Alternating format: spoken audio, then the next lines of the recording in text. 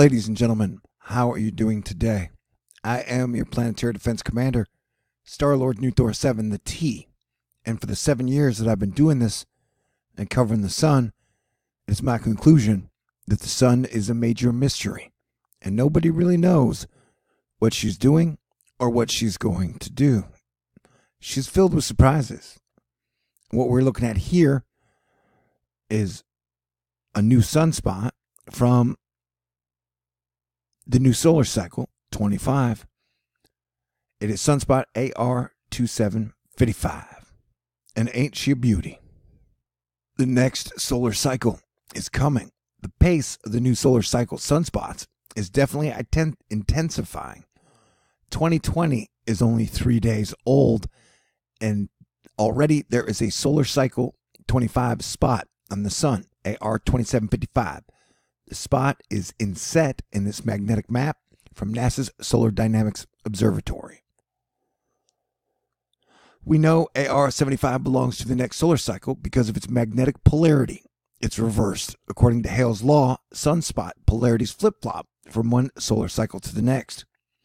During old solar cycle 24, we grew accustomed to sunspots in the sun's southern hemisphere having a negative-positive pattern. AR 2755 is a reverse, positive-negative, making it as a member of new solar cycle 25. This is the third consecutive month that solar cycle 25 sunspots have appeared: November 2019, December 2019, and now January 2020. The quickening pace of a new cycle sunspots does not mean that the solar minimum is totally finished. On the contrary, low sunspots will likely continue for many months and maybe even years. However, it is a clear sign that solar cycle 25 is coming to life. The doldrums will not last forever. That is right. And if we take a look at our sun cycle spot chart, sun cycles usually go in 11 years, and no coincidence, Jupiter's orbit takes about 11 years. Is there a connection? Yeah, probably so. But you can see here, the last time we had a solar maximum was about 2011, 2012, 2013. And so our next sunspot cycle, or solar maximum, will be coming up in the future.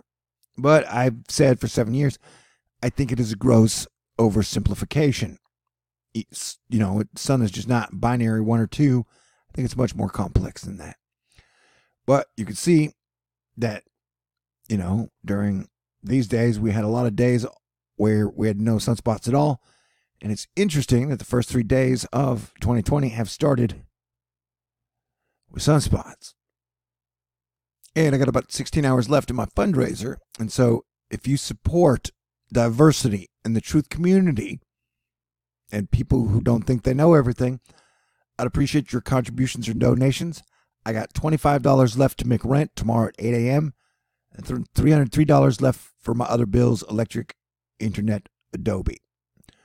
And so, if you want to make a contribution to my PayPal, my Venmo, my CashApp, my Patron, I would appreciate it to keep THORnews alive, up and running into 2020. And thank you very much, Corrine and Karen and Caleb. You guys are amazing. And Corrine told me to keep at it. So that is what I'm going to do. And now we're over at the universe today, talking about a new kind of sunspot. Astronomers discover a new kind of explosion the sun can do. Well, that sounds fascinating. In the course of conducting solar astronomy, scientists noticed that periodically the sun's tangled magnetic field lines will snap and then realign. The process is known as magnetic reconnection, where the magnetic topology of a body is rearranged and the magnetic energy is converted into kinetic energy, thermal energy, and particle acceleration. However, while observing the sun, a team of Indian astronomers recently witnessed something unprecedented: a magnetic reconnection that was triggered by a nearby eruption. This observation has confirmed a decade-old theory about magnetic reconnections and external drivers. and could also lead to a revolution in our understanding of space weather and controlled fusion and plasma experiments. Wouldn't it be nice to make advancements in solar science to the point where we could just run our whole planet off sun power? That would be fantastic. I think the sun puts out enough energy in 5 minutes to run the planet pretty much all day that day. It is strange we've been stuck on the petrol combustion engine since 1880. It's very strange. The team responsible for the discovery was led by Abhishek, a solar scientist. Well, you're too loud, SDI.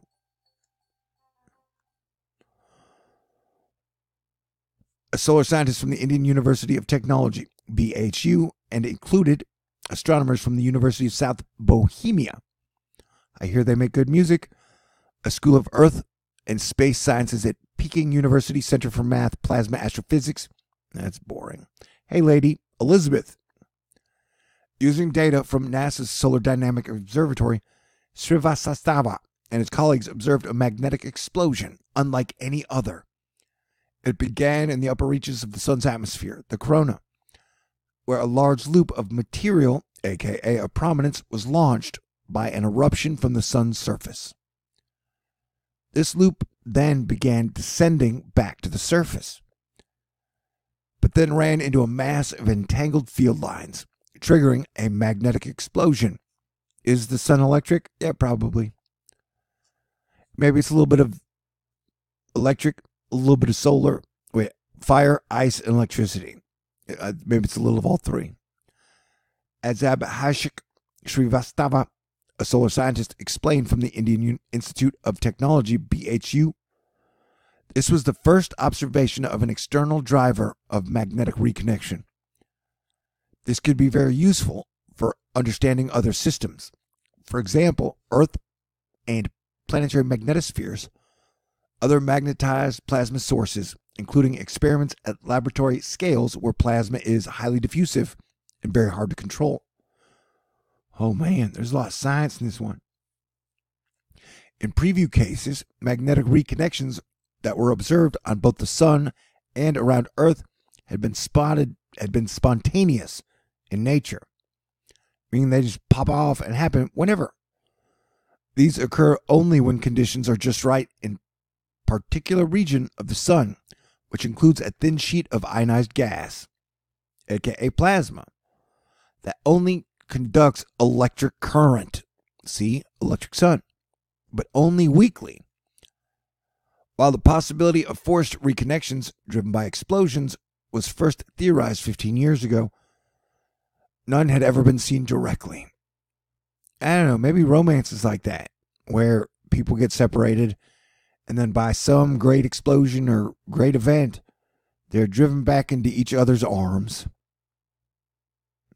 This type of reconnection can happen in a wider range of places, where plasma sheets have even lower resistance to conducting electric current.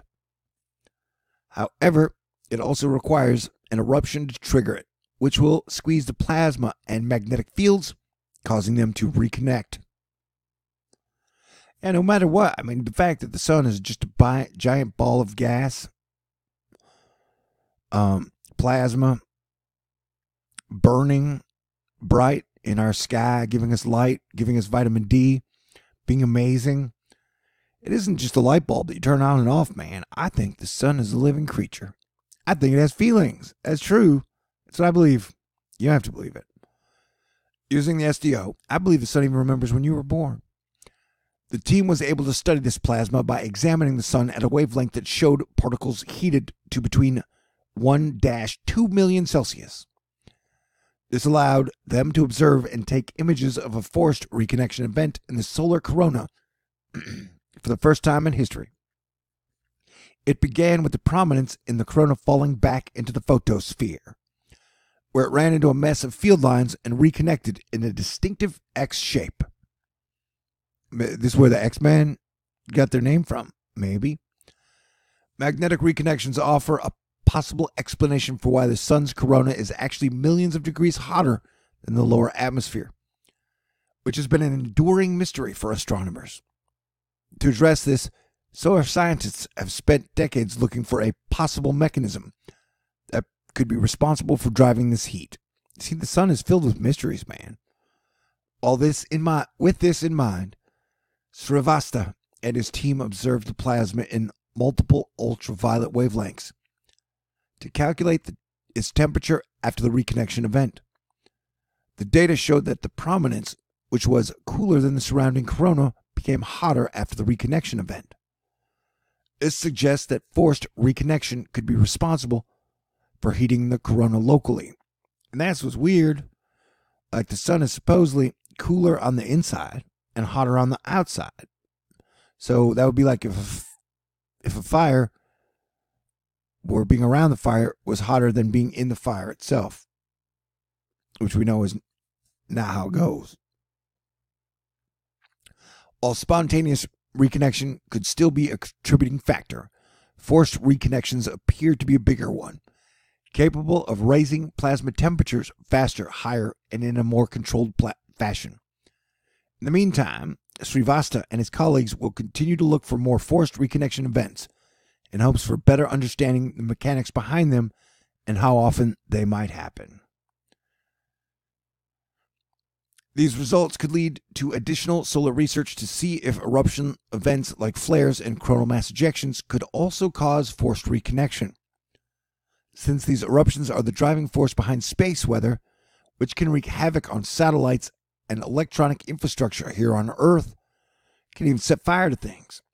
Further research into forced reconnection could help lead to better predictive models.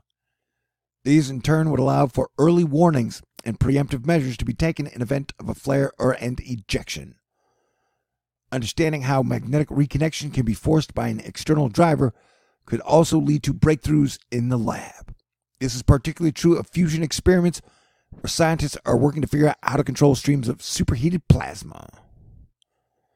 So that's been part of my style. We're like, yeah, I don't necessarily know what's going on, but I do like asking questions. And the sun is a beautiful, magical mystery, and it's also a great metaphor for Jesus Christ. And I definitely believe the sun is the number one driver of weather and climate, though I don't believe the sun is about to flatline. So I am super excited about the coming solar maximum. I cannot express it enough. And so, if you'd like to take that journey with me, I'd appreciate a contribution or a donation from Astro Fight Club if you could. I only got $25 to go to make a run tomorrow at 8 a.m. So, if you can support and contribute, I'd appreciate it. And hopefully I can get back up to speed and get my sense of humor back. Once again, thank you to Corrine, Karen, and everybody out there, Caleb, and everybody who's just been awesome the whole time. I got a PayPal, a Venmo, CashApp, a Patron, and an address. So you can contribute if you'd like to. You will be saving my ass, and I will do my best to return the favor. So everybody, please have a great day, and I'm going to keep at it till 8 a.m., I hope. All right, God bless everyone. Stay cool.